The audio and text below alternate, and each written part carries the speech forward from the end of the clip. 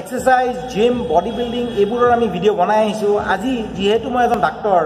এটা বেমাৰৰ বিষয়ে আমি অকমান কথা পাতিম বেমাৰ নহয় বেমাৰৰ লক্ষণ জ্বৰ বহু কমন আৰু ইটোৰ আমি ঘৰতে কি তাৰ আমি ব্যৱস্থা ল'ব পাৰোঁ what we can do at home to combat fever to bring down the temperature is there any method and what to do at home before জ্বৰ fever বহুতৰে হয় প্ৰায়ভাগে হয় দৰৱ খাওঁ ডাক্তৰক দেখুৱাওঁ জ্বৰ বস্তুটো কি জ্বৰ মানে হ'ল এটা লক্ষণ it's a symptom it's not a disease it's a symptom জ্বৰ মানে হ'ল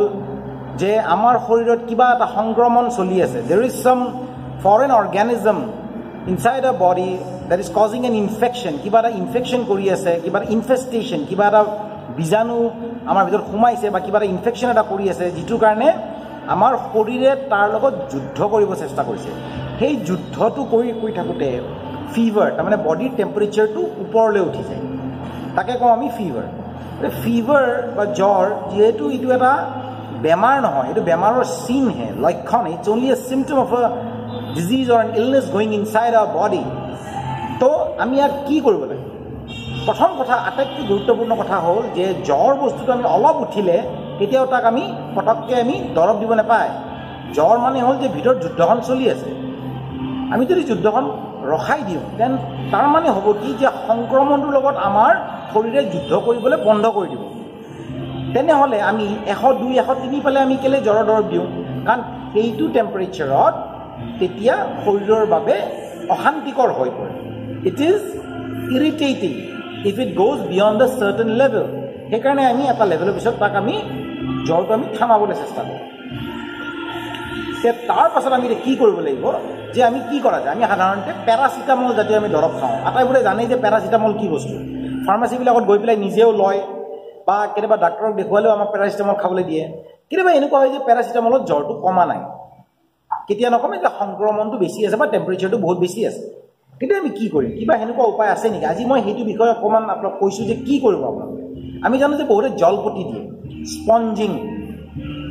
জলপতি আমি বহুতে কিহেৰে দিওঁ ঠাণ্ডা পানীৰে দিওঁ তাতে আমাৰ গণ্ডগোলখিনি আৰম্ভ হয় ঠাণ্ডা পানীৰে জলপতি দিলে কি হয় আমাৰ যিবিলাক শৰীৰৰ যিবিলাক ব্লাড ভেছেল আছে যিবিলাক আমি কওঁ নলীবিলাক সেই নলীবিলাক আৰু কোচ খাই যায় ঠাণ্ডা লাগিলে আমাৰ শৰীৰটো কি হয় ই নিজেই কোচ খাই আহে যাতে আমি সাৰফেস এৰিয়া বডিৰ এৰিয়াটো কমাব পাৰোঁ যাতে আমি তাৰ বডি হিটটো ভিতৰত সোমাই ৰাখিব পাৰোঁ so that we can keep the body heat inside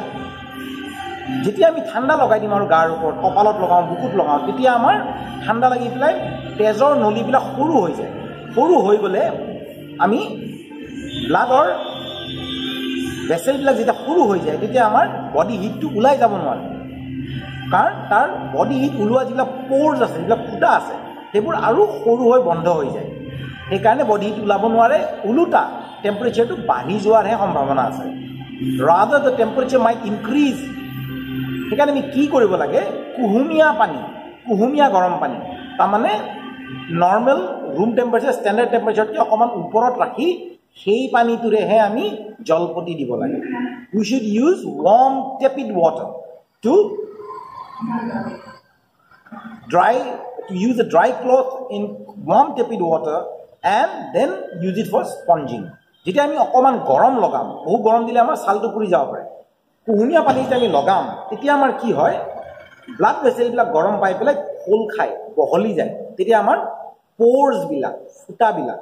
যিবিলাকৰ দ্বাৰা বডি হিটটো ওলায় এই প'ৰ্ছবিলাক তেতিয়া আমাৰ মেল খায় খোল খায় আৰু তেতিয়া আমাৰ বডি হিটটো সেইটো ফালেৰে ওলাই যাব পাৰে তাৰমানে আমি ঠাণ্ডা পানী ব্যৱহাৰ কৰিলে নহ'ব আমি কুহুমীয়া গৰম পানী ব্যৱহাৰ কৰিব লাগিব তেতিয়াহে আমাৰ জ্বৰটো কমাৰ সম্ভাৱনা থাকে আমি কেতিয়া স্পঞ্জিং কৰিব লাগে প্ৰথমতেতো হ'ল যে আমি দৰৱতকৈ স্পঞ্জিঙত বেছি আমি ভৰসা কৰিব লাগে দ্বিতীয়তে কেতিয়াবা কি হয় যে জ্বৰ দৰৱ সাধাৰণতে 4 ঘণ্টাৰ আগতে খাবলৈ নাপায় তো যদি আপুনি জ্বৰৰ দৰৱ মানে পেৰাচিটামল খুৱাইছে টেবলেট খুৱাইছে 2 ঘণ্টামান জ্বৰটো থামিলে কিন্তু আকৌ আহিব 4 ঘণ্টা হোৱা নাই তেতিয়া আপোনালোকে স্পঞ্জিং ব্যৱহাৰ কৰিব লাগে সেইবাবে আমি সদায় মনত ৰাখিব লাগিব যে গৰম পানী কুহুমীয়া গৰম পানী আমি যাতে ব্যৱহাৰ কৰোঁ আৰু কেতিয়াবা আমি এনেকুৱা ক্ষেত্ৰতো ব্যৱহাৰ কৰিব লগা হয় যে টেম্পাৰেচাৰ 103 104 আছে it's a very high temperature আৰু তাতে আমি পেৰাচিটামল খুৱাইছোঁ কিন্তু যেহেতু টেম্পাৰেচাৰটো বহুত বেছি তো জ্বৰটো কমিবলৈ সময় লাগিছে তেতিয়া আমি পেৰাচিটামলৰ সৈতে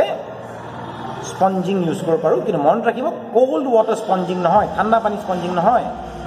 it should be done with warm water sponging or tepid water sponging tamane kuhumia garam pani re sponging jate hope you liked my video please subscribe to my channel and please press the bell icon jodi bhal lagise apunlage subscribe koribo aru dui ejonok kobo bell icon to subo jate moi enukwa videos banale ako apunlage খবৰটো পায় আৰু যদি কিবা নিৰ্দিষ্ট বিষয়ৰ বিষয়ত আমি কথা পাতিব বিচাৰে তেনে হলে আপোনালোকে কমেন্ট সেকশনত গৈ কমেন্ট দিব থ্যাংক ইউ